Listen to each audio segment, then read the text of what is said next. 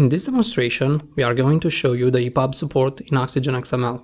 In the first part of the demonstration, we'll publish DocBook and data content to EPUB. Then we'll validate and check for completeness an EPUB file and correct all detected errors. In the last part, we'll see how we can search and update content in an EPUB. We'll start with an existing project from the Oxygen sample files. Open the sample XML file from the DocBook 5 folder. We create a transformation scenario that takes as input the DocBook file.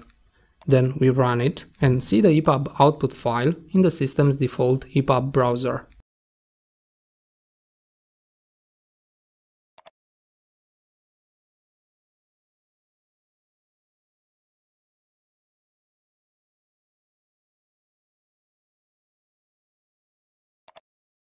Now we'll open the flowers.datamap in the Data Maps Manager view. To convert it into an EPUB, we need to create a transformation scenario. We'll use out-of-the-box settings, but you can further customize your scenario. Once the transformation is over, the output will be open in the system's default EPUB browser.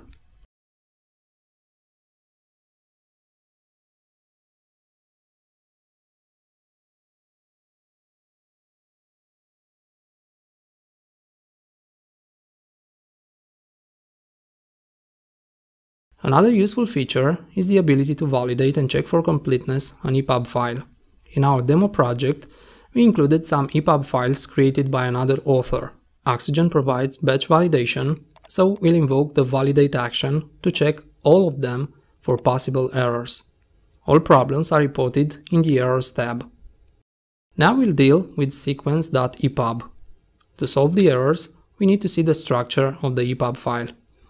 We'll just open it in the archive browser view, which presents all its bits and pieces: document content, XHTML and image files, packaging files, and container files.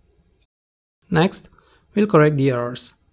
We'll take care of the first error. Double-click it to jump to its location in the source file. We'll rename the P1 element and validate again.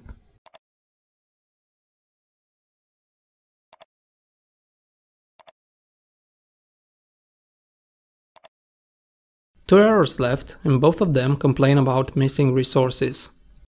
Also, the warning indicates that the images directory is empty, so it will be solved when the missing image is added into the images directory.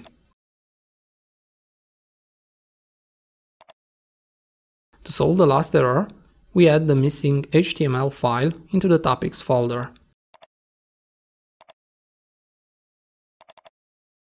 Now the EPUB should be complete. To make sure of that, we'll invoke the validate and check for completeness action.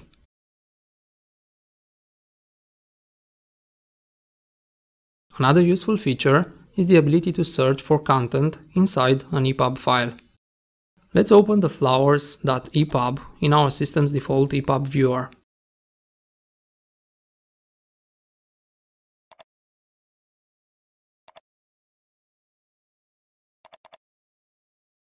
Now, this calls for a name change. More specifically, we need to add the scientific name of the snowdrop. Let's search for the word snow in the entire EPUB structure. See that the scope is set to Open the Archive. All hits of the word snow are listed in the Results panel. We open the Table of Contents file and switch to the author mode. Double-clicking on the tab's name maximizes the working area. See how Oxygen XML renders EPUB and CX files as hierarchical lists of HTML files. Every entry in the table of contents is a reference to an HTML file. Click on Snowdrop reference to access the HTML source file. Now we edit the title and add the snowdrop's scientific name, which is Galanthus nivalis.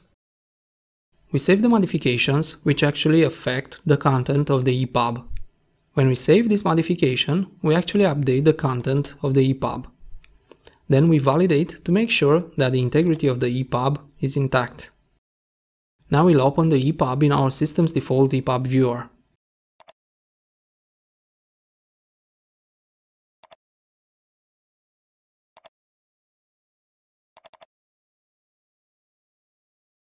And this concludes our demonstration. Thanks for watching.